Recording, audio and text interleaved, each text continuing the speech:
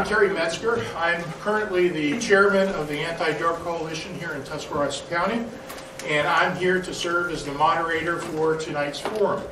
Well, first I want to welcome each and every one of you here tonight to this medical marijuana forum sponsored by the Tuscarawas County Anti-drug Coalition.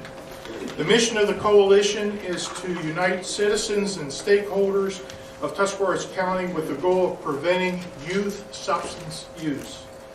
The purpose of this forum is not to take sides as to being for or against medical marijuana, but to provide education and awareness of the medical marijuana program established here in the state of Ohio. As a very brief history, the medical marijuana program was established by law by the state legislature and signed into law by Governor Kasich in 2016. It took 3 years until January of this year, 2019, for the program to become operational. So it's been operational now for about 2.5 months. The coalition believed it was an appropriate time to hold this forum to educate and to make the public aware of the past and current status of the medical marijuana program and what the future of the program may hold. Let me just go over a little bit of the format of the forum. First, we'll start off with our presentations from our guest speakers, Marcie Seidel to my right, who is a member of the Ohio Medical Marijuana Advisory Committee, and Dr. Lori Kuehne, MD, a local physician and the Chief Medical Officer and Medical Director of Community Hospice. After the presentations are completed, we will convene our panel for the question and answer period. As you came into the room tonight, you should have been handed a 3x5 card and a pen, and on which you can write any questions you may have. The cards will then be collected prior to the panel discussion, and as moderator, I will pose the questions to the panel. We will try to get as many of those questions answered as possible, but the forum will end precisely at 8 p.m. So, with that being said, I'd like to introduce our first presenter, Marcie Seidel, who's the Executive Director of Prevention Action Alliance. She holds a Bachelor of Science degree from Miami University in Ohio and is a Ohio Certified Prevention Specialist. Prior to her work on the Prevention Action Alliance, she served 8 years as Chief of Staff to First Lady Hope Taft and also served on the senior staff of advisors to the governor. Before becoming First Lady, she served as Director of the Women's Division, serving the First Lady. She was the Director of the Women's Division of the Ohio Bureau of Employment Services. She serves on many statewide committees, including Governor DeWine's Recovery Ohio Advisory Committee, and as I've mentioned before, the Ohio Medical Marijuana Advisory Committee, along with the Coalition of Healthy Communities and the State of Ohio Health Assessment and State Health Improvement Plan Advisory Committee. So without further ado, I give you Marcie Seidel.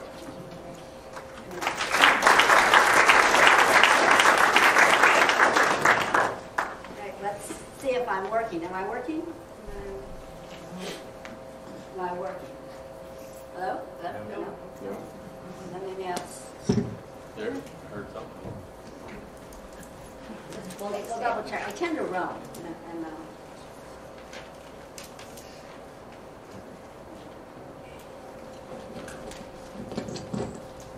All right, how's that? There we go. Yay! That's the hardest part of the whole presentation, was just getting lined up. So thank you for inviting me here tonight, and thank you to Carrie, and thank you to Jody. It's always an honor to talk to citizens who are interested and wanting to learn about, especially about marijuana that's being used as medicine in the state of Ohio. We're finding out in many cases a lot of people don't know all the information that they should know. This is a huge public policy shift in the state of Ohio, and in my belief, it will affect every man, woman, and child, even though you may not be taking or using the services of the marijuana program in Ohio. It just has that triple ripple effect. So the more you know, the better off each one of us will be. So I really am very happy to be here this evening. Marijuana, I just wanted to start out with just the basics. Marijuana has many different names, as you can see up here. Back in the Woodstock days, there was like 1 to 4% THC in the marijuana, and that was, back then, everybody was quite concerned about the strength of it. But today, the marijuana is a totally different animal, or plant, should I say. It's completely been genetically modified so that there is more THC in it than there's ever before. And right now, the average unit of marijuana has 13 to 35% THC in it, compared to those many years ago when it was 1 to 4%. So that's quite a different item than it is today.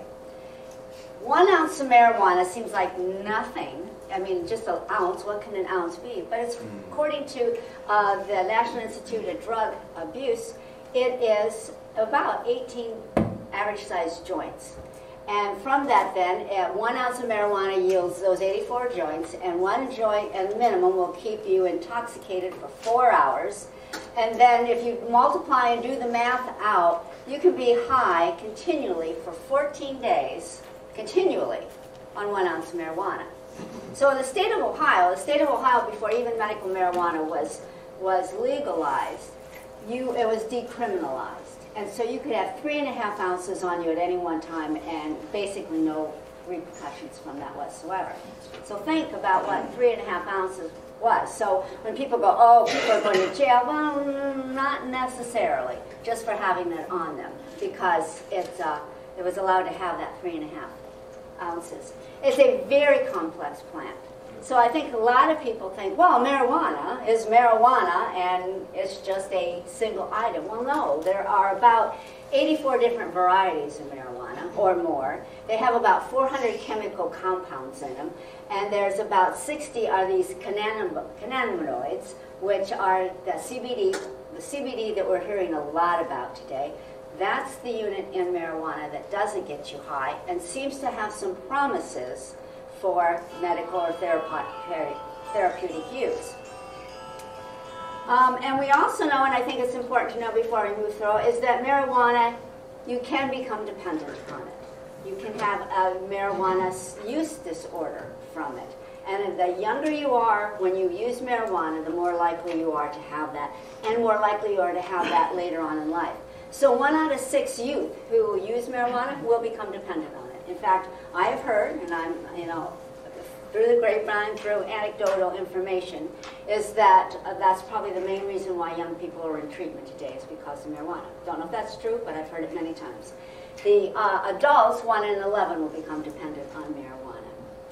Well, marijuana is legal in the state of Ohio right now for medicine. Back in 2016, as Carrie said, House Bill 523 passed it, and it was legalized on September 8th.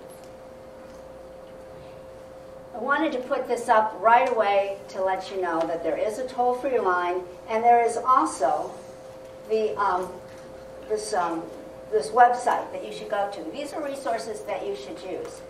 The phone line is for people who are everybody. So if you're a citizen and you have a concern or something that you're interested in about what's happening in your community around marijuana, you can go to it. If you are a patient and using it and something doesn't feel, you just have a question, you can go to that. If you're, everybody is welcome to use this line, and you can hopefully get the answers to your questions.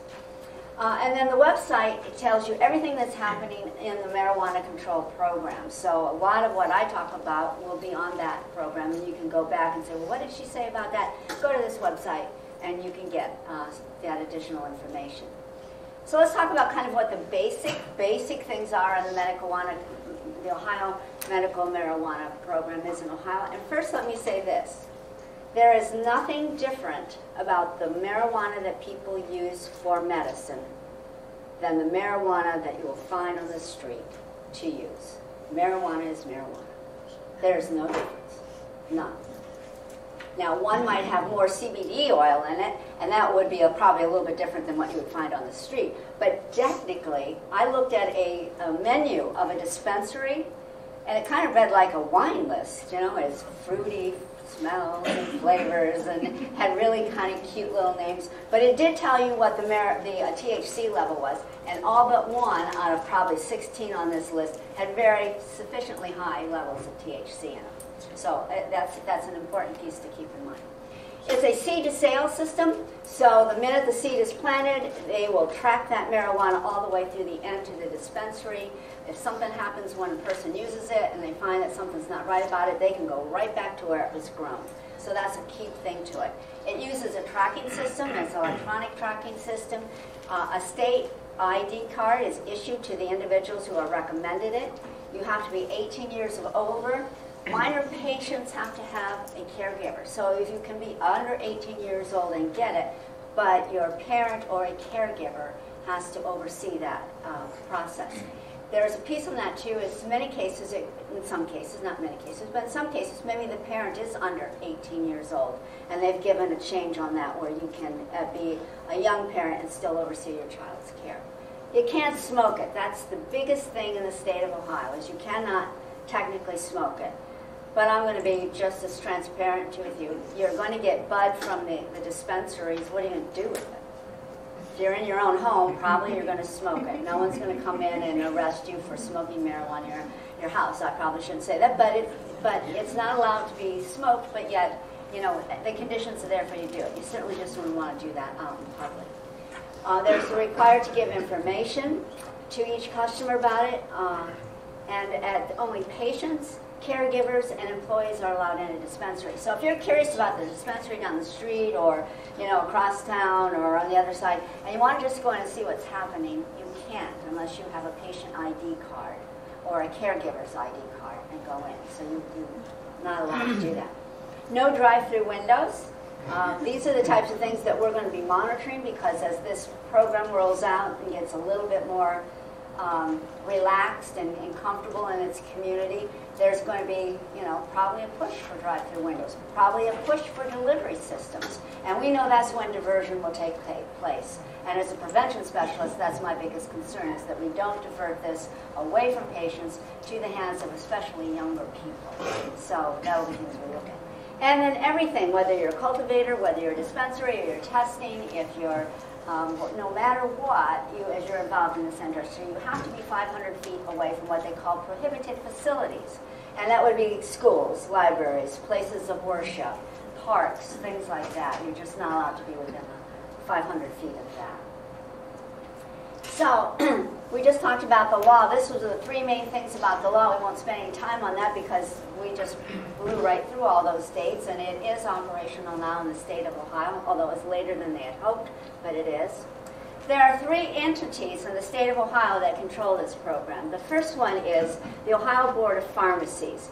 And there they oversee the dispensaries, the patients, and the caregivers, and then any new forms of marijuana that might be used.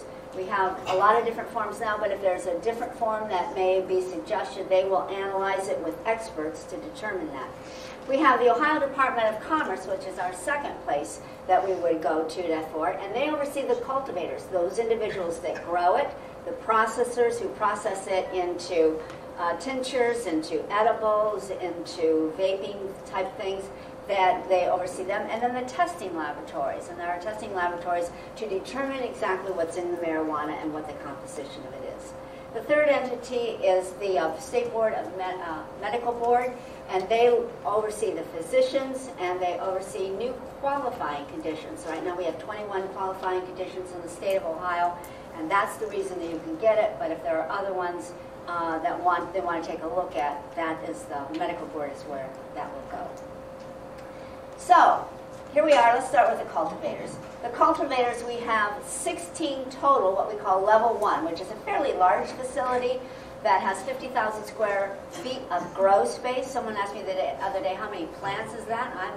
I don't think there's a number in plants. It's just how much you can grow within that facility. And if the demand increases, they can go up half again as much to another 25,000 square feet. Then there's a level 2, which is a smaller grow site, which has 6,000 square feet, and again, depending on demand, can go up to 3,000 square feet. Right now, their certificate of operations are being given out by the state. And they have to meet certain qualifications, certain testing, make sure everything is in its proper place. It does exactly what they said they were going to do in their application. And so there's only 8 of those 16 in the first one that have those certificate of operations, and there's only 8 in the level 2 that have it. So we're not at full capacity for growth, but getting there, because the Department of Commerce is waiting daily to go out and inspect these sites and give them their operation certificate of operation. So that will grow and continue. These, you can find this on the website. These are the different companies. We don't need to spend any time on that. The cultivation, some of the pieces about it is that a cultivator can only have one site. They can't have multiple sites. So this can't be kind of like a thing where there's one person that kind of takes over the market or the industry here. So they can only have one license in Ohio. They can't transfer that license without going through the state and the approval process. It's only good for 1 year, and then they have to re-up it right after that. Individuals that work at that site have to be 21 years old, and they have to have, there's a precise limit of what the fertilizers and the pesticides that can be used on marijuana.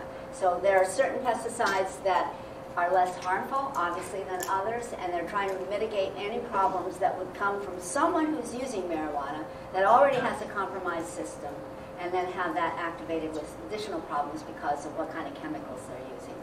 Packaging and labeling requirements, they must do an inventory every weekly, and they cannot sell from a grow site directly to the public. Forms and methods. So this is kind of interesting. Here we have, you can take marijuana orally, you can take it topically, so you can have patches, lotions, creams, ointments. You can have a vaporization of it. You can do vaping of plant materials. So that's a lot of what was happening right now. You can do the vaping. So it's probably using the e-cigarettes and the vaping pens are probably what we initially started with on it. The thing that's interesting about Ohio is that in any other state, they pretty much say that a dose is basically, you can measure it. It's either, an amount or it's a weight of something. In Ohio, they measure dosages by the potency and the THC in the product. So you can only have they have what they call here tier 1 marijuana, and that is the THC content has to be less than 23% of everything that you take. So if you're taking, if you're getting edibles and you're getting plant material, that whatever your 90-day supply is, it cannot come up to anything more than the 23% unless you go into the tier 2, and you can get up to 35%. 35% is pretty, excuse me, is pretty strong. So you have to be careful about that. Excuse me. So you can see the different forms here. And excuse me. Okay, the processors. Those are the individuals that take it. We can have 40 in the state of Ohio, and only one has their certificate of operation right now. They have sort of the same type of things where you have to be within 500 feet. They're the ones that transform it into all the different types of products, of the tinctures, the oils, the lotions, the edibles, all of those types of things. So once that has gotten started, now in Ohio, we'll start seeing more different types of product hit the shelves of the dispensaries. Testing labs. We have 5 testing labs. They originally started out that they wanted to be associated with universities or public institutions. And Central State University and Hocking Technical College were the first 2 that stepped up, and the only 2 that stepped up to say we will do the testing of it. One of the reasons why more universities didn't step up to do it, because it's still a federally illegal drug. And a lot of the universities and colleges get funding from the feds. So that becomes a problem and a conflict. So they haven't stepped up to do that. But these 2 did. And they will do the testing on the various types of things that are in it. What the components are of marijuana and what the levels of fertilizer and pesticides are. There are 3 private testing labs right now. As you can see here listed out, those 3 will be there too. They went ahead and opened it up since they didn't get as many public universities or public entities to do it. So we now have 5 testing sites that will be measuring what's happening in the marijuana supply in the state of Ohio. The next step is then we go to the dispensary. So we've cultivated it, we've sent it to the processing, we've tested it. Now we're going to go to the dispensaries. They're originally set out that we were going to have 56 or 60 dispensaries in the state of Ohio. Right now we're only going to have 56 because in one area of the state there were no applications. People just didn't apply to have a dispensary there. So rather than just adding those dispensaries to another part of the state, they held them back so that in case in the future someone wanted to put one down there, they would have that maximum open. Right now there's only 9 certificates of operation, so there's not a lot of dispensaries going on. I believe up in this part of the country there's several that are moving and growing, and I think a couple in Cincinnati, but there's a lot of parts in the state of Ohio that don't have dispensaries at this time. They have to be open a minimum of, well, basically they have to be open a minimum of 35 hours a week. And they can have those hours anytime from 7 in the morning to 9 at night. And when we were in the Marijuana Advisory Commission, that was a huge discussion because originally they wanted it only open from 7 to 7 or 7 to 6. And people said that wouldn't work for people who are working, and so it's a little bit longer time now. But they have to be open at least 35 hours a week, and it doesn't matter what day of the week and how they do it, but as long as people can get access to the marijuana, therapeutic marijuana. There has to be at least 2 employees at the site at all time, no drive-thrus, can't consume it on site, and again, that 500 feet rule holds into place, and no drive-thrus and no delivery. The dispensary districts really were not just randomly chosen about where they were. This is the formula that they chose to do it. And I have to say that the state of Ohio has really done an incredibly good job of trying to think through every process that they have to make sure that it's fair and equitable and done correctly and safely. They had safety and transparency and all of those things in mind first. And I have to say that I agree that they have done that. So they had to look at patient populations, Ohio's population, existing compliance resources for the state pharmacy boards, all these types of things, roadways, all types of things to make sure that Ohio was covered adequately. And then this is how it has broken out. So this is where you can see where the districts are, and then within the districts there are other districts within that. So we can get to the point where here in Northeast Ohio you should have 18 dispensaries up in this area in the yellow. In your area, I believe. Are we in the yellow? Yeah. Yes. Yeah. I have to double check to make sure. That green got kind of big. So that's the dispensaries. Right now, when they started out, they had 376 applications for 60 spots. And they awarded those in May of last year. And as I said, there'll be no additional applications for the 3 regions, so there will only be 57 at this point in the state of Ohio. And they're all in the process of being opened up at this point, so they'll be on the way pretty soon. The other thing that people ask us about is what's the reciprocity? Because we have Michigan right next door, and they've had legal therapeutic marijuana for a long time, or a relatively long time. So can we go across there? Because then we also kind of believe that there's things bleeding across that line. I mean, we'd be kind of naive if we didn't believe that. But it is bleeding across that line. And right now we are in negotiations, and they're actively pursuing that with the state of Michigan. They've actually, as state of Ohio, has actively pursued it with every state that has a marijuana medical program, because they want to be able to do that reciprocity. It turns out to be so much more complicated than anyone would believe, because our medical marijuana law looks different than Michigan's marijuana law, and trying to get the 2 of those to come together to make some sense, while it's still illegal federally, causes a lot of problems. So I know that there's a lot of patients that are saying, why can't they just get it done? But there's a lot of legality that has tied this up, and it won't happen. The piece from where I come as a prevention specialist is that we don't want this in the hands of children. That truly is the biggest problem. Children, brains are still developing, and when marijuana or any substance is put on a child's brain, it has the potential to alter, change that brain, rewire that brain. That may have long-lasting consequences, and I'm sure the doctor is more than ready and able to talk about that. But what the law in Ohio did was try to address this so that those chances of a child accidentally getting this are minimized as much as possible.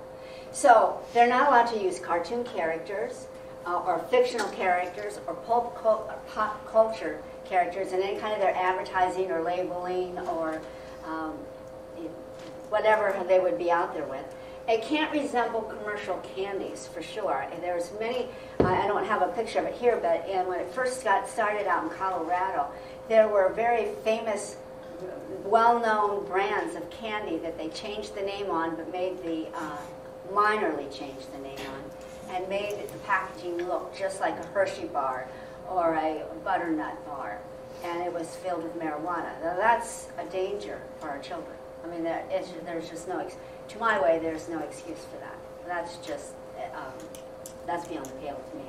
So the design, bears, animals, caricatures, all those things cannot be used, and anything that would target to a child or to a person younger than 18 has to, cannot happen. And they have actually a control panel set up at the state to review everything, every advertisement, every packaging, everything that goes out to see if it meets the level of what their expectations are. You can't even have flavors for vaporization that are, you know, those fun kind of flavors. They have to be pretty much, you know, your just basic sort of average flavors, not like Strawberry Delight or whatever that might be. So they have put all that. And again, here we go on the product labeling and packaging. Certainly childproof. There's a standard for childproof packaging at the federal level that they are supposed to meet.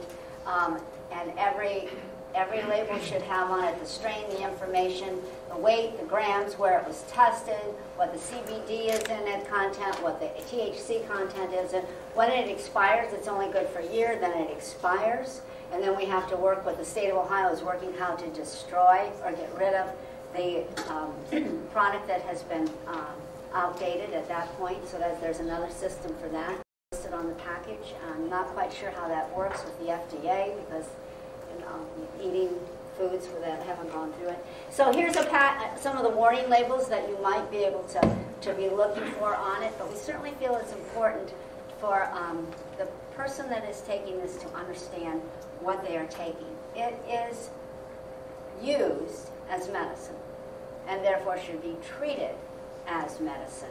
So you should know what's going in your body.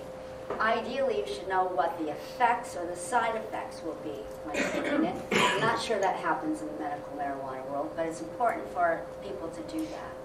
And then we need to make sure that it stays locked up, used as it's supposed to be used, and then disposed of properly when you're done with it.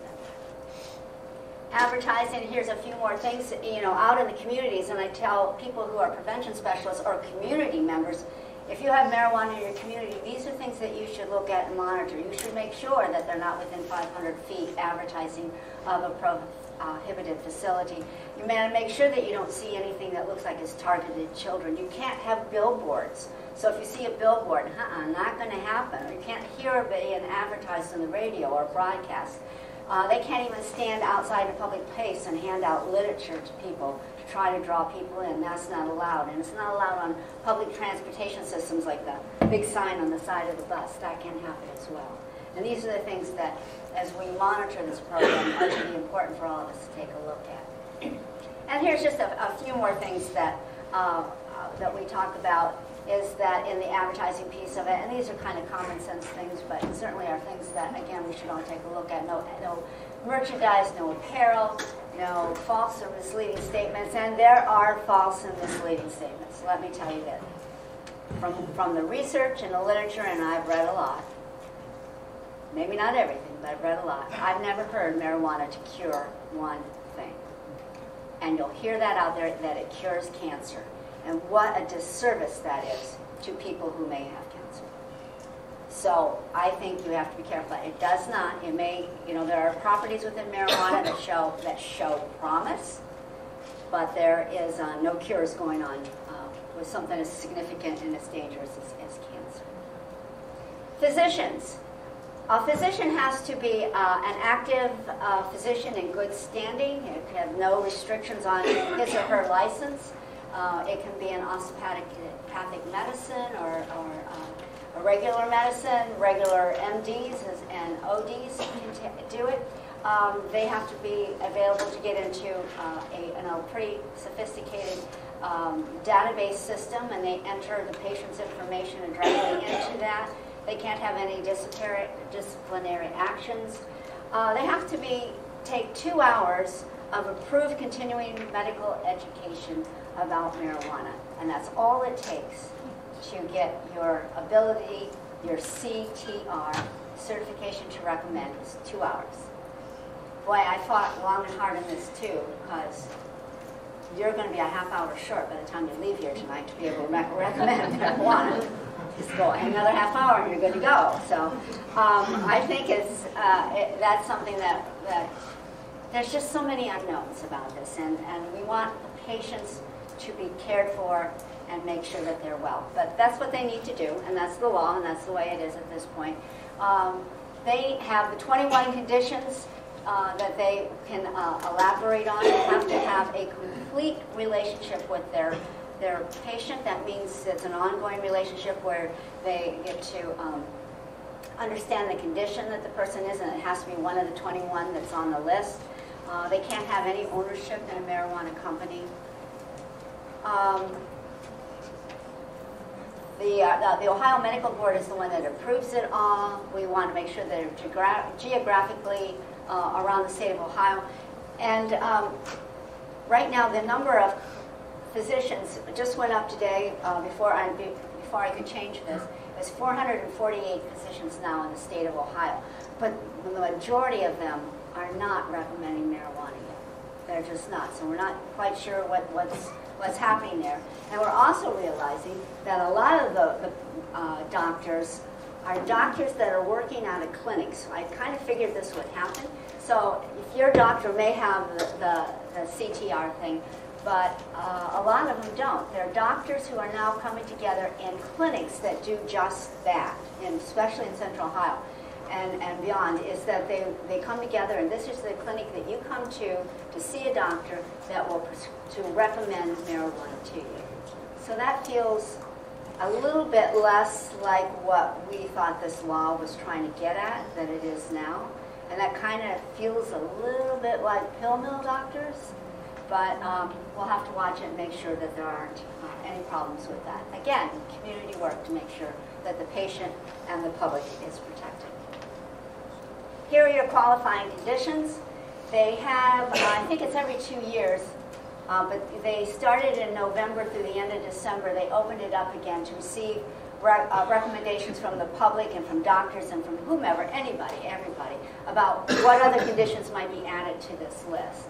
And it was very interesting. They had, and unfortunately I didn't grab that slide, but they had a number of conditions, maybe, I won't even throw it out there, but they came down to basically nine that they felt were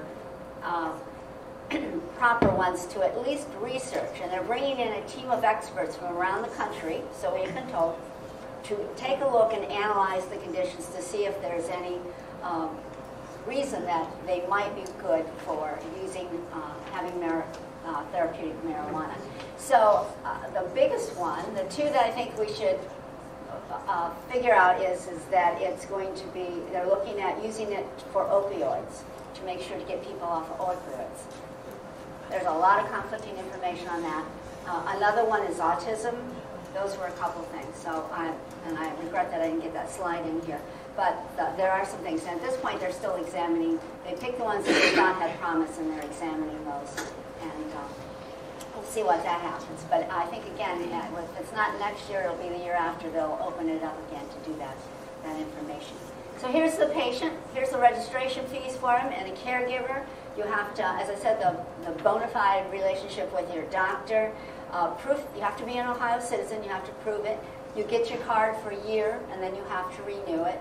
You can get a 90-day supply. We talked about that.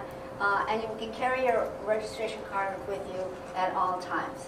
and you have to have your marijuana in the original packaging, so that if you get into a situation where perhaps you have a traffic citation and they find the marijuana in your card, if you can pull out the packaging and your card, then you won't have really any problems with that.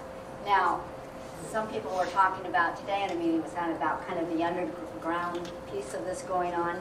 And we have heard, and I've seen, that there is a movement out there to try to educate some people to get your initial supply and then buy your supply on the black market, but you still have your original package. And so you can just put it in the back package. So there's a number of people that are going to play by the rules, and there's a number of people that probably won't play by the rules. We're seeing that now. Right now we have 22,000, more than 22,000 recommendations, and only 19,000, a little more than 19,000 women have actually activated their registration. So there's a kind of a blip there about what's happening, and then there's even a glitch of between those who've registered and those who've actually purchased the product. So I think there's only like a third of the patients that have their registration are not purchasing marijuana yet at this point. So we'll see how it all plays out as the program continues to progress. Caregivers, you have to be 21 years or older. And then the parents, we talked about the 18th, and they changed that now so that slide needs updated. You can be younger than that if you're a parent. Patient can have only 2 caregivers. Caregivers can only have 2 patients, 90-day supply. We've talked about all that. There's 973 caregivers now registered in the state of Ohio. Control and support, we've talked about that. I'm not going to spend any time on that slide. And that's kind of where the program is right now. That's the guts of it, how it was put together and built and done. And there's a lot of pieces then to that that we all need to take a look at. So I'll be anxious to answer any questions you might have afterwards. Thank you, Marcie. Appreciate it. Our next presenter is Dr. Lori Kuehne, MD. She's the Chief Medical Officer and Medical Director for Community Hospice here in Tuscarawas County. She received her bachelor's degree in biomedical engineering, graduated from Wright State University School of Medicine, and completed her family residency at Barberton Citizen Hospital. She spent the last 24 years practicing family medicine in the New Philadelphia area, has been a member of the Union Hospital, now it's Cleveland Clinic Union Hospital, better get that right, medical staff since coming to the area, and has also served as chairman of the family practice department, as well as vice president and president of the medical staff. She's a board certified in hospice and palliative care. Laura? All right.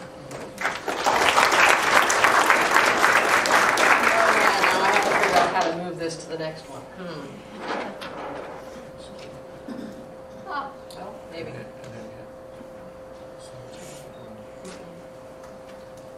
Are you Dave?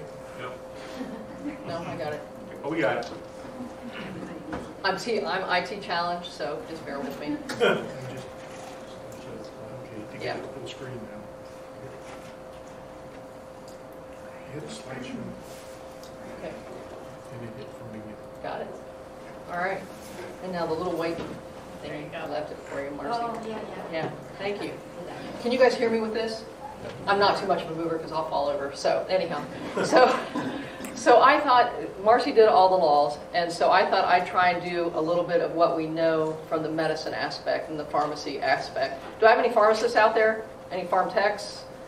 No help. Oh, I do have somebody. Okay, good. All right. So is it medicine or are we in the weeds? And I don't know that we've answered that question yet, so we'll see what you guys think. So what do we know? Marijuana comes from the cannabis stevia plant, the female plant. Like Marcie said, there's over 400 compounds. Some places say 800 compounds, and there are pharmacists here. I recognize them now. Okay, so the biggest components that we look at medically are the CBD, the cannabinoid, cannabidiol, and the delta tetrahydrocannabinol, the THC, which is what we'll call it now. There are many other compounds in it. Some of them are active and some of them are not, and in all honesty, we do not know what they all are. There's a typo up there. So from about 2800 BC, hemp was used for rope and fiber in ancient China. probably around 2000 BC, we started to see it used for a variety of medical ailments. They smoked it for everything. And then first in China and then later in India. So anxiety, pain, all those things that you hear about nowadays, that's what they use it for. It evolved and got over into the Middle East, the Far East, Africa, Egypt about 200 AD, and then was brought into Western medicine from India in about the 1800s. So most of the therapeutic use stopped in the earliest 20th century, mostly because we went to drugs that were synthesized. So we didn't want, a weed. We wanted a drug that we could consistently make, and we knew exactly what was in it. So all of our medicines today are made in a factory for the most part. And then there was legislation that outlawed it or made it illegal for recreational use. So the endocannabinoid system, which we won't say again because it's a big word, but this is how the compounds that are in marijuana interact with your body, your endocrine system. So we know that there are different receptors. There's CB1 receptors that you find throughout the central nervous system, in the brain, in your fat tissues, in your connective tissues, in your uterus and testicles if you have those. Action at this site decreases nerve excitability. So that starts to make sense as to why it maybe has a calming effect, helps with seizures, spasms, some of those things that we have heard and know people are using it for. There is also a CBD2 receptor that we know of, and this is more affecting immune cells. So your B cells, your T cells, a lot of cells in the liver and spleen because they're the ones responsible for making B and T cells. Also, there's a lot of immune cells in your gut, which is why probiotics and those kind of things have become more important as we learn. So these modulate the immune systems, which is why we think they help with inflammation, Crohn's disease, inflammatory conditions, and with pain. THC works on both of those sites. Somewhat as an antagonist, some as an agonist, but anyhow, so the THC we know promotes muscle relaxation, decreased pain, and nausea, but it can cause anxiety, sedation, and even psychosis in some folks. Which is why when kids or people smoke pot, you get that high, weird, things look weird, things taste funny, all that kind of thing. So cannabis-based drugs, all of them, are Schedule I from the DEA in the United States of America, which means they're illegal in any shape or form. Schedule I drugs, by definition, have no proven medical benefit and a high likelihood of harm or addictive tendency. So right now, that's the definition that marijuana falls under. So all of our state laws that allow medical marijuana fly in the face of the DEA Schedule I. Now, is there an argument, should it be Schedule I? Should it not?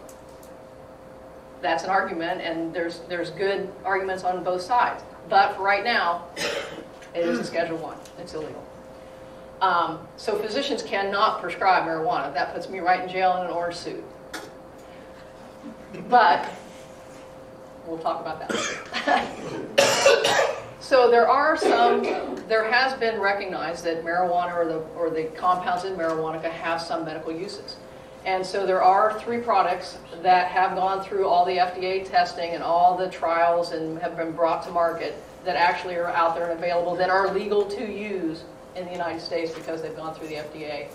Dronabinol, which is the old Marinol capsules, also known as Syndros liquid. It's human-made THC, and it's a Schedule III. Excuse me. You may have, this from anybody who's a little bit older, you younger ones won't, but when we had the AIDS epidemic back in the 80s, this came out for people who had AIDS-related anorexia, which means they lost their appetite. So this was to stimulate appetite. Also used for chemotherapy-induced nausea and vomiting. Still used today, comes in a pill or, like I said, a liquid. Also Sesamet, same thing, only different, approved for the chemotherapy-related nausea, vomiting. And our newest one, which you guys will probably send in the paper, whose name I'm not going to try to pronounce, Epidiolex, is synthetic CBD, and it is, they're using it in childhood seizure disorders, which is what Dravet syndrome is, very specific infantile seizure, but in other seizure disorders also. So these 3 are available through the FDA that your doctor can prescribe. So this we kind of already went through, so I won't beat it.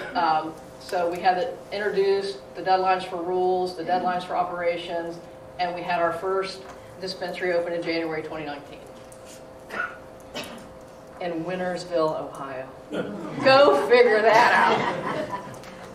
out. So physicians can become certified to recommend medical marijuana. 2 hours of training. 2, count them, 2. You almost know as much as I do when you leave.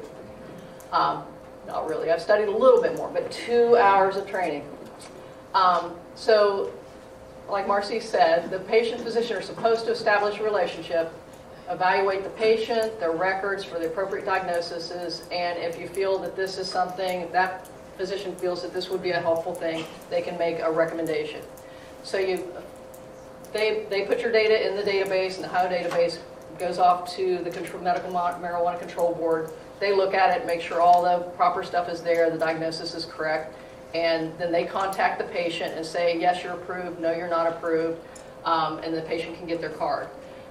For the average bear, the average patient, it's a 1-year card, and you can have 2 caregivers also get cards that can help you go pick up your medical marijuana or help you to take your medical marijuana.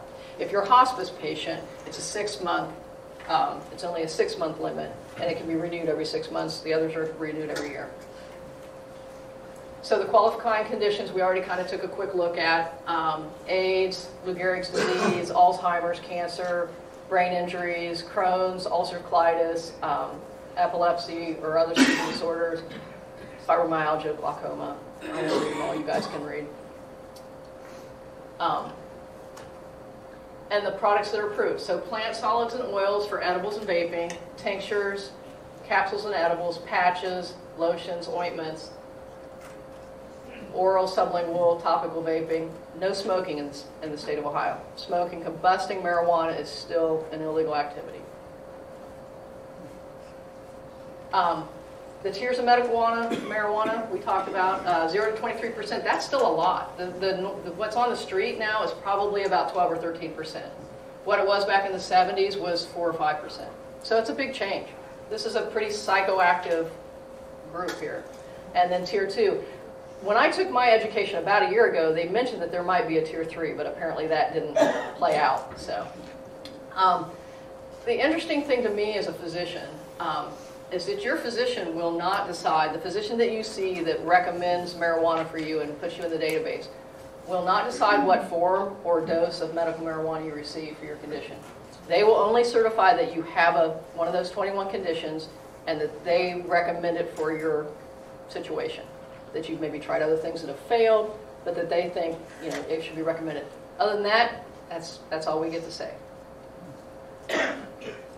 So then you go to your dispensaries where there's bud tenders. They have 6 hours of education. 6. That's less than a day in medical school. That's less than a day in high school. 6 hours. Okay, and then they can dispense a 90-day supply. They're going to pick what strength you get, they're going to pick what form you get, and they're going to hand it to you and say, good luck, see you soon. And as far as I know in the law, there is no follow-up that they have to do.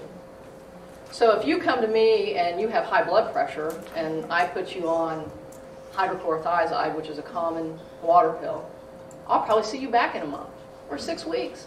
See if it's working, see if you're having any side effects, maybe do some blood work, make sure I haven't messed up your kidneys or your potassium.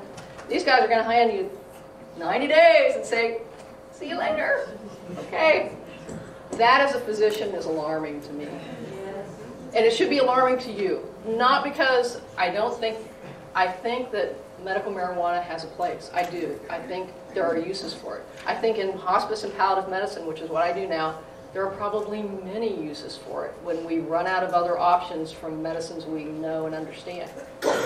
But as a patient, I don't know that I'd want somebody to hand me 90 days and say, good luck. I really would want them to check back with me to say, hey, is this working? Am I having any side effects? We know, okay, so I'll talk a little bit about some of the adverse effects. You can get depression from this. So if you're already depressed and anxious, this can actually make you worse instead of better. As we know, most of the antidepressants we use can make it worse instead of better. That's why you do a follow-up. Can cause anxiety, disorientation, hallucinations, paranoia, suicidal ideation, dizziness, drowsiness, blurred vision, appetite changes, nausea, palpitations, tachycardias, elevated blood pressures, lower blood pressures. So a lot of different things. A lot of medicine interactions, many. We know that the CBD and THC are mostly processed through your liver when it's coming out. Many of the drugs that we give you for medicine are also processed through the liver. There's a cytochrome P450 system, and that is a very common system for drugs to be processed through in your liver, and that's what this goes through, in addition to 3 or 4 others. But that's one of the main ones. So most of the seizure medicines go through there, which means it can interact with your seizure medicines. If you're on a seizure medicine and you're also using medical marijuana, it may lower your seizure drugs. It may make them build up too high, both of which are not good. It also interacts with some antibiotics, especially like Zithromax, which is a very common one people get nowadays, clarithromycin, which is Biaxin, erythromycin.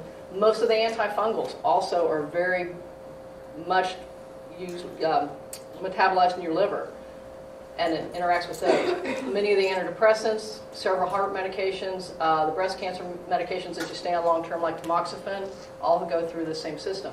So if you're going to use medical marijuana, you need to be very aware of what else you're on, and I hope your bud tender who dispenses it would be too. And that's what they call them, bud tenders. Honest to God, I didn't make that up. Honestly, I did not make that up.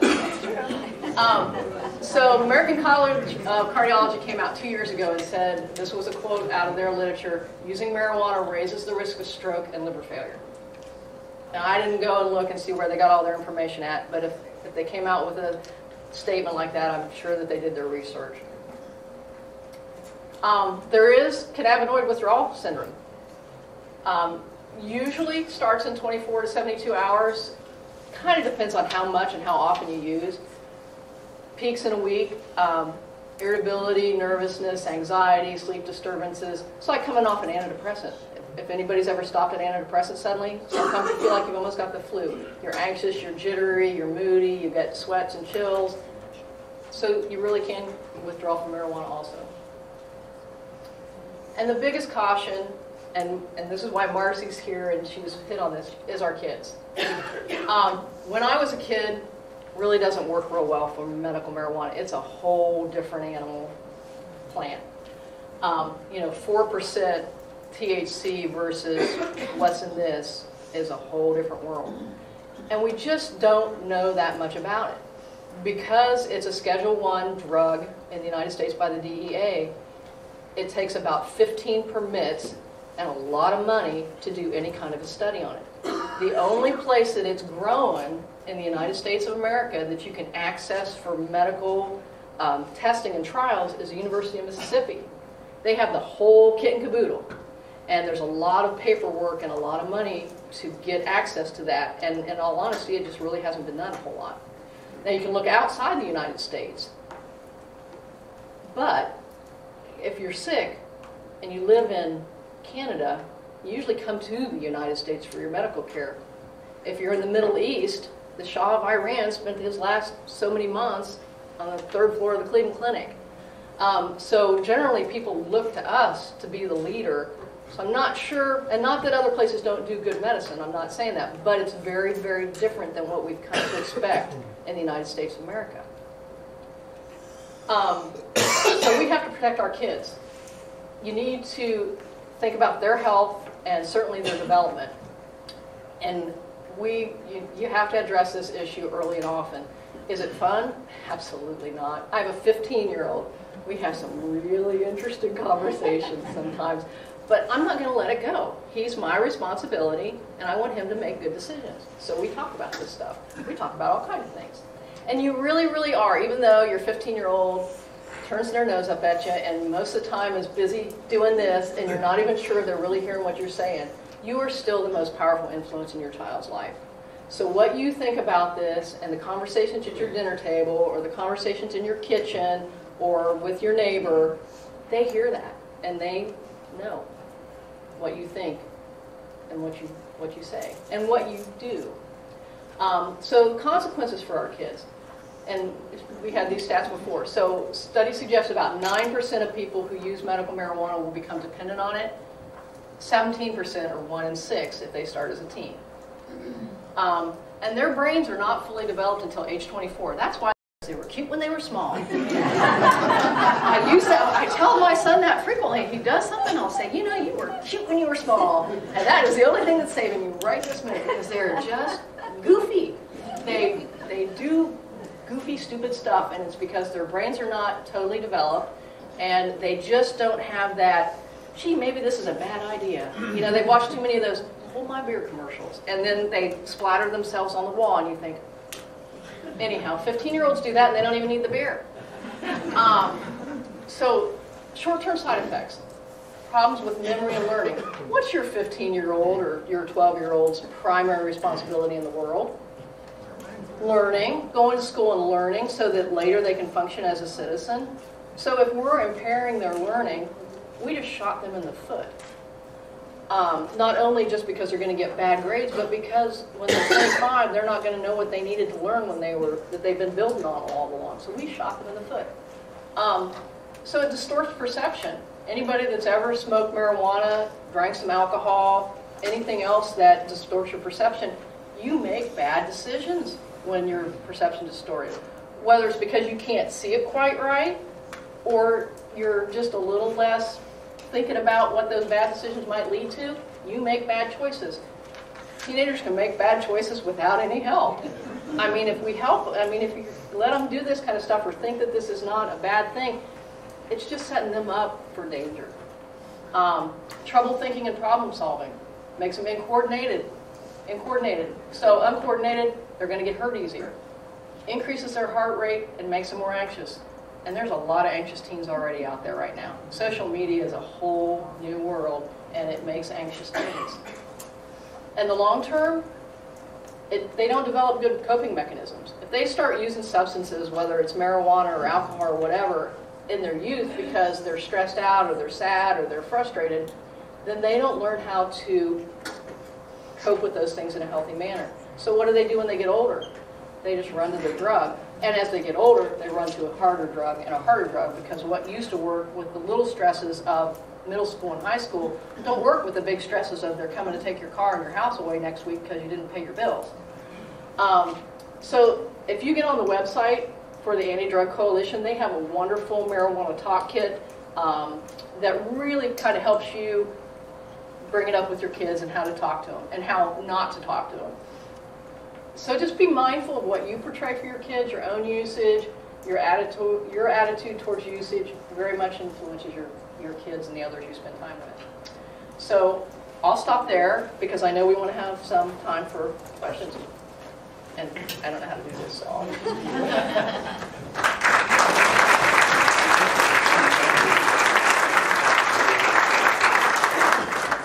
Thank you, Lori. Appreciate the presentation. Now, as I said at the beginning on the format, you were given 3x5 cards with a pen, and if you have any questions, hopefully you've written them down, and we have Anti-Drug Coalition staff. So if you raise those up and move them towards the center of the, they'll collect those and they'll bring those up to me. Our panel, we're going to add an additional person to our panel. It's Jody Salvo. She is the Director of Prevention Services at Personal and Family Counseling Services. She holds a master's in social work with Marywood University and is a certified prevention consultant. She oversees the school-based substance abuse prevention education, youth-led programming, and coordinates the Anti-Drug Coalition. And quite frankly, she's my boss.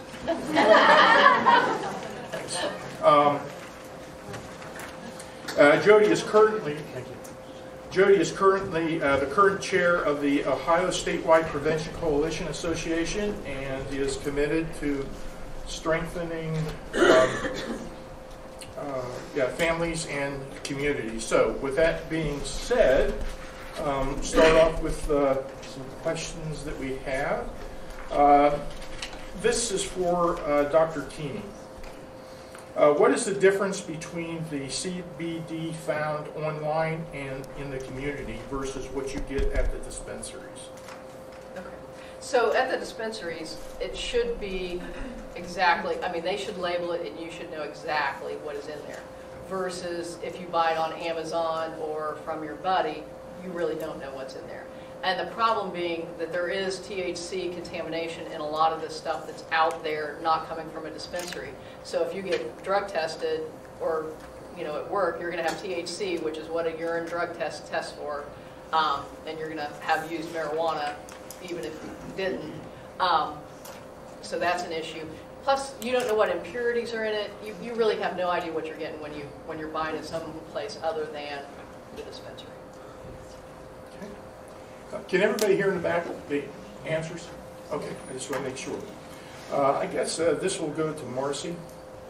The public has some confusion surrounding the issue of medical marijuana and workplace policies by business. Could you talk and give us some clarification on this issue? The state of Ohio, the law is written so that the, Marcie, And you would use this. oh, There. all right.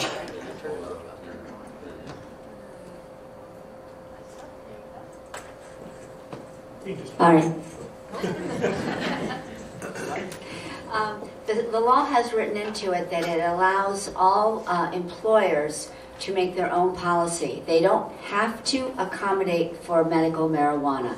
So if your employer says, no, we're not going to have that within our workplace, you're not allowed to have it, then that's exactly what that it can be. So there is a lot of confusion around that, and there'll be a lot of testing on that as we move forward. But for right now, the best thing to do is ask your employer what their policy is so that you know straight up what it is. If you're thinking about becoming a patient, you probably ought to do that before you start taking it, so that you know if they don't allow it, then you're in trouble. If they do allow it, then you work that out with your employer. Marcie, a follow-up on that would be, from a workers' compensation stance or even state-approved insurance provided to state employees, is medical marijuana now something that is paid and reimbursed under those systems? I don't know if you can answer that here. I can. Absolutely not. Absolutely not. Because it's still a federally illegal drug, and it's not recognized as being, has gone through the testing process that all of our other drugs go through. So there's no way that the Bureau of Workers' Comp is going to allow that. And certainly insurance companies, again, because it cannot be prescribed, it only can be recommended. It therefore cannot go through insurance. This would be for Jody. What is the Anti-Drug Coalition concerned about the Ohio's medical marijuana program? Thank you, Carrie. The Anti-Drug Coalition, our mission is to prevent and reduce youth substance use. So really what we work on in the community is what do we need to know about substances that our students are faced with. And one thing we know is what is effective to prevent youth substance use. And Dr. Kuehne said that beautifully, that parental voice is the most effective thing. And I'll just let you know, I'm really glad you all are here because it is a confusing system. It's confusing to know THC gets you high, CBD might not get you high, what's its use for. And what happens if we as adults cannot communicate to our kids some of the concerns, such as THC is much more potent than it used to be. 1 in 6 kids can become addicted to marijuana products. If we're not saying that to our kid, what they're hearing right now in our nation and our state is marijuana is medicine, is curing everything, it's helpful for everything. We hear messages, it's safe, it's safer than. We hear students all the time, well, my parent thinks it's safer than alcohol. And you know what, we're not going to get into debates of safer than. A lot of times when we work with students, we kind of give this analogy. Would it be safe to drive 120 miles an hour on a country road in Tuscarawas County? And what will they say? No. Well, then we say, well, would it be safer if we put a seatbelt on and went 120? And they're like, well, yeah, that'd be a little bit safer, but is it safe? So trying to help adults just be able to communicate with the kids, you know, there is a potential for addiction for youth. It's much higher than adults because your brains are not developed yet. And it also gets in the issue that we've just had the opiate epidemic, the crisis in our state. And some of the concerns from a prevention standpoint is our kids just feel a doctor prescribed it, so it's safe for them. So they do not necessarily say the misuse of prescription drugs the same as they would the misuse of street drugs or the use of street drugs. So we need to take that same lessons learned to say our kids' brains just process information differently than ours, so they can very easily think, well, this is safer than. So just having an understanding of our voice matters to our kids, helping them understand this issue is just very helpful for our kids. So from the Anti-Drug Coalition, it really is to educate adults so we can educate our kids so we're making healthy choices. Okay, thank you. Dr. Kuehne, question for you. How does a recommendation differ from a regular prescription you get from a doctor? Okay, and I did touch on that just a little bit. So a regular prescription, you know, we write it, it's been through all the FDA tests, it should be safe. Now, do we see drugs on TV every day that says, you know, bad drug, call this lawyer? Absolutely. So even after they've been through testing with thousands and thousands and thousands of patients, there's still some things that happen when it gets out into the market into more thousands of patients that we didn't anticipate. And so then you get bad drug. So what about marijuana, who's not been through any real testing? We have no clue. No clue. So you can look at Israel and you can look at some other places, and you can look at states that have had it legal. Those are still pretty minuscule numbers. And you can look at your friends. Okay, so you have, let's say you know 100 people that smoke marijuana every day and nothing bad's happened to them. Well, okay, but what about the 4 billion when you apply it to 4 billion? Your 100 doesn't matter anymore. I was learning at a lecture once and I said, well, you know, I've had this and this in a couple of patients. He said, I don't really care what you've seen in your 4,000 patient population that you take care of in Tuscarawas County, Ohio. We're looking at the United States of America, and your little experience doesn't mean jack squat here. And so I've always taken that to heart because I thought, well, when you look at the great big picture, my little experience doesn't mean jack squat, which means neither does yours or your friends or your neighbors. It's that big picture when you apply to the big group. And so to not know is pretty scary. I mean, if you think we take FDA drugs every day that still have really bad side effects and really have unexpected side effects that kill people sometimes, but we're willing to vape, rub, whatever, marijuana, and in all honesty, the biggest groups of people that I've seen studies on have smoked it. And we're not even offering that in the state of Ohio. And that's where most of the medical data in the literature is smoking it, inhaling it, not vaping it, not rubbing it on, not anything else. So you just don't know what you're going to get. And there's no follow-up. That's the thing I think that scares me the most. Do I think there might be value in it? I do think there might be value. Like I said, especially for a hospice patient or somebody who's at end of life, who's miserable and in pain. And in a lot of other places, I think there's good data for the seizures. There's good data probably for spasm. So I think there are uses. What scares me is the way we're doing it in the state of Ohio. That I can hand you, or they can hand you 90 days with no consultation really with a physician to say how much or how little, and that they don't check you back. And one of the studies I read that people who start marijuana, not smoking it, but in one of these other forms, within 6 weeks, 20% of those people will have abnormal liver enzymes, meaning your liver is having a hard time processing this stuff. Which means if you get sick and it affects your liver, or you get put on another drug, another medication, because you go back to your family doctor or whoever and start something else, and that adds insult to injury because it's processed through the liver too, you could be in a ton of trouble. And it takes a long time to get a liver transplant in the United States of America, so try not to need one. And that's another point. If you are going to be involved with medical marijuana, please let your primary care provider know that.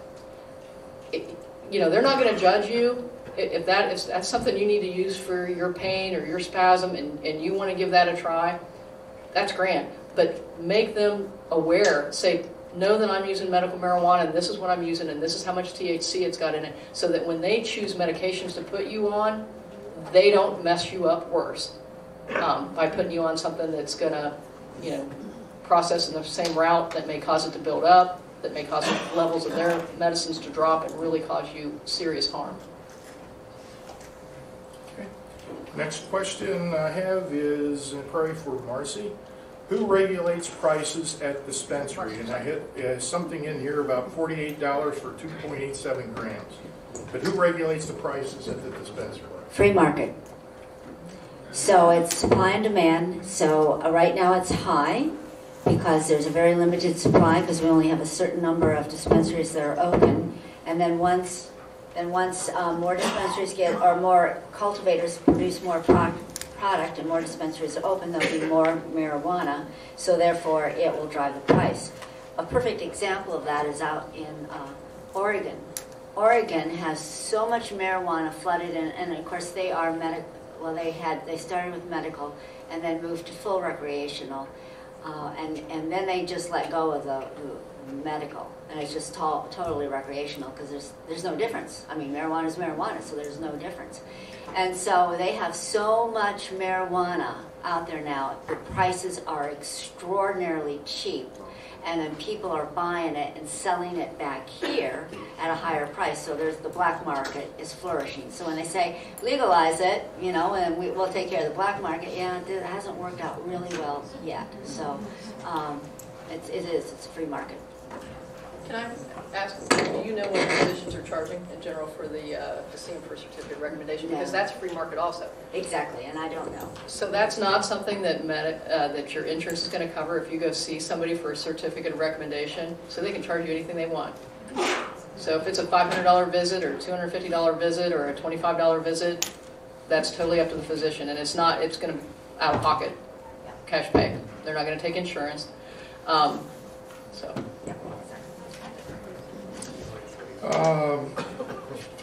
This one, I believe we've covered this a little bit about one of the conditions. The question is, chronic pain is one of the 21 conditions. Because pain is subjective, can anyone receive a recommendation for medical marijuana from a physician by claiming to have chronic pain? You want me to try that? Yeah, I got it. Well, okay, so you're supposed to have a relationship with the physician who's going to certify you to recommend marijuana. They're supposed to, if they're not your regular doctor, which most of them probably won't be, they are supposed to review your medical records and make sure that that diagnosis is proved out as much as it can be. Now, with chronic pain, whoever wrote that question is 100% right. It's subjective. So can you prove it? Probably not. So you can't prove fibromyalgia. You can't prove CTE. Chronic traumatic brain injury. Every NFL player Till you're dead. will be here. Yeah, till you're dead. They biopsy your brain. So there's several of those conditions, let's say, that you can't prove. And pain's subjective, and pain is chronic, severe, or intractable. Is the definition in the 21 that we're supposed to use it for. It's supposed to be recommended for, and you can't really prove any of that. It doesn't mean people don't have pain, they do, but your pain's different than my pain's different than her pain. And how you feel it is all subjective. Just as a side note on that, the new, and again, I apologize, I don't have those in front of me, the statistics, but the first month that recommendations were made, they put down what conditions got the most recommendations, you know, what it was for the recommendations for what the disease was. And the pain was far, far, far away above every other one as the reason that people were getting medical marijuana. Second was fibromyalgia. So, Neither of which there's a test to prove. yeah, so. Another question here, is there any education provided to the patients regarding driving while under the influence of medical marijuana? No, and that's one of the things that certainly You know, Jody and I and all the other certified prevention specialists and coalition leaders are looking at the state of Ohio that we need to get this out. You know, when they did the gambling piece, they worked into and legalized that. They worked into the money had to go to the education and making sure that there was prevention and that there was treatment for people that got into the addictive mode of that. But they didn't do that for marijuana, and that was, as far as I can see, is the biggest problem that we have in the state of Ohio. We need to have that kind of information out to people to make sure. There truly are so many people that don't believe that medical marijuana has THC in it, and that it can, cause you to become intoxicated, or that you don't think clearly. I had two legislators at the state of Ohio, one a senator and one a representative, that both told me this medical marijuana is great because no one gets high from it. And I would, at what point do you remain respectful, and at what other point do you just start shaking them, So we have to get the education out there, and there's very few, if no dollars, to do that. Although I am meeting this week with some senior individuals at the state to talk about what we need to do to start educating the public. So hopefully we can break something away and get some good education out there so that people who are patients know what to expect and people who are not patients know what to expect. Marcie, can I just... Sure. Just a side note on that youth piece.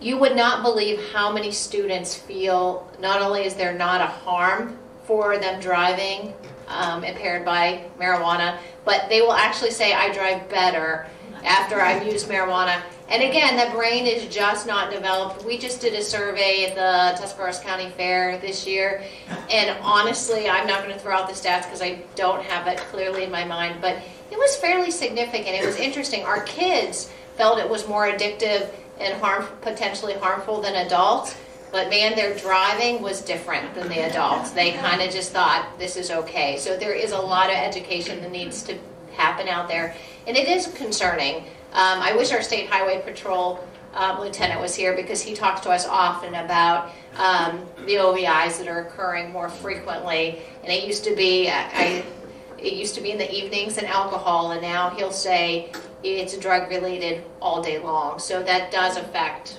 all communities. And a follow-up question to that about the, I'm sorry, were you going to? No. Oh, okay. That, and again, this is probably coming half from this question and half from me. Are they tracking the impaired driving rates in Ohio that have allowed medical marijuana, especially traffic facilities? I guess, does Ohio have set up a system in which they are going to track the statistics of the use of medical marijuana? I don't know if they've specifically set up a system to do it, but they will be doing it because they do track driving under the influence, so no matter what the substance is, they do track it. It's harder, though, with marijuana, because marijuana isn't a simple, it's like for alcohol where you blow into something, generally you have to have a blood test. The other problem is that it's usually a polysubstance thing going on. Very rarely do you find someone driving a car that has just used marijuana or has just used alcohol. They use both or some other thing. So it gets really convoluted. But we have found in other states where they do track it, Colorado being one and Washington State being another, where that one medical or marijuana, whatever form it's in, has been legalized. The traffic rates have gone, and fatalities and crashes have gone up significantly. Okay, thank you. I think we've talked about this before, but Dr. Kuehne, you may want to just go through this again to answer the question. If there is a medicine that has been approved through the FDA with the same effective components as marijuana, why is the legalization of the plant even an option or an issue? Well, none of the medicines that are out there, and some of the pharmacists that are out here can jump in here if I'm off. They're synthetically made, so they're not the actual plant. They're the chemical that's the THC that's within the plant, or the CBD that's within the plant, but they're chemically synthesized in a lab instead of from the plant directly. And we said that that plant has 400 other compounds in it that we don't know exactly what they do. And we do think there's about 60 to 80 different cannabinoids, which we know are medically active, but we don't know what they all do. So it's a different bear. It really is a different bear. So the drugs that are out there are a cleaner, you know, they're processed and they're clean and they're made in a lab as opposed to grown in a greenhouse. So there are some differences there. So. This is exactly true. When you think about your medications, they've gone through a very scientific process of being, and there's a system, and I'm not going to come with it now, of manufacturing, a very manufacturing protocol that makes sure that your medicine is the same each and every time you take it. So if you take the medicine in New York and you fly to San Francisco and order the same medicine, it's exactly the same as what you had in New York. And you know when you read the label that there's, or your pharmacist gives you information, you know what the side effects are, potential side effects could be, you know what interactions with other drugs and foods could be, you know that it's what the dosage is, the same size dosage each and every time. Marijuana is a plant, and it has, as you said, so many different compounds in it, and it has pesticides, and it has fertilizers that are attached to it. So it's nothing like regular medicine. And our organization put together a white paper on this a number of years ago that said, should marijuana be medicine? And our answer is, we don't know if it should be, because we haven't done enough research to be able to say so. But if we do find components in it that do work, then we need to put it through the process that we've done every other medications in the world. I have never voted on an antihistamine or a pain pill or blood pressure medicine. I've never voted on that. I wouldn't know how to vote on it. I wouldn't know what it was. And this is almost ludicrous to me to think that we would do this with marijuana, that we can pinpoint exactly what's happening in it. So that's the thing of it is, I agree with the doctor completely that there are components in the marijuana plant that we have good possibilities to do great medicine. And which, like the Epidiolex, that actually has THC and more CBD in it, and it has gone through all the clinical trials. It has got all of the right dosages. It has all the right things, and why any parent would not use that drug over just giving their child the raw marijuana plant, I will never in my life understand. I have another question here, and I think this is down Jody's wheelhouse. It says, what can I do or who can I speak to involve myself in advocacy purposes? Well, I don't know if that was a stage question, but I'll take that. No, that wasn't. That question. One of the things the coalition really is poised to do is help the community take ownership of protecting our communities and our kids. If you came to any events recently, we're trying to do these 3 and 30 cards. So if you come to an event, we want you to walk away with something that you can do. So you did receive one of these cards when you came in today, and some of it's just very simple. It could be to go to the Ohio Medical Marijuana Commission Board and really learn a little bit more. It could be when you walk out of here tonight, if there's something you learned that you think was helpful and could be shared to other community members to protect our kids, please do that. One of these things on here is to talk to your kid or your grandkid or a kid that you're concerned about that marijuana can be addicting to a youth brain, and it can have some long-term negative impacts to a child. So what we would ask is look at this kind of list here.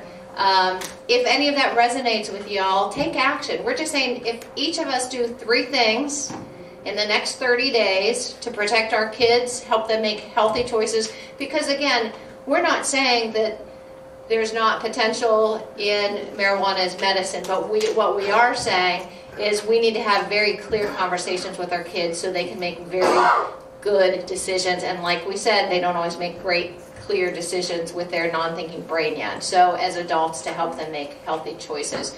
So what you can do is pick 3 of these things and do them, or you can join us at the Anti-Drug Coalition.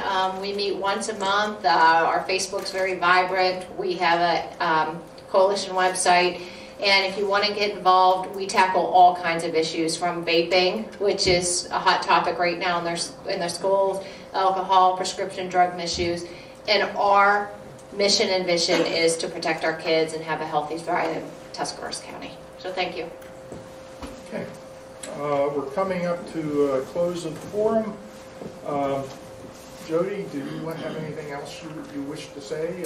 Do we have some presentations for our presenters?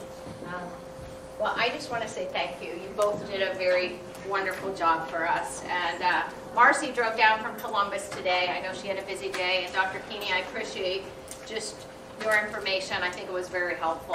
Did you all learn some tonight? Yes. Very good.